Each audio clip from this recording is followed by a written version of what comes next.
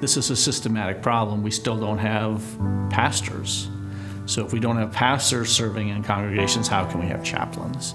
So we need to inspire people to serve in the church, and some of those people will desire to serve as chaplains. People will say the millennials are so-and-so, and I will say millennials are just like everybody else. They're looking to find meaning for their life.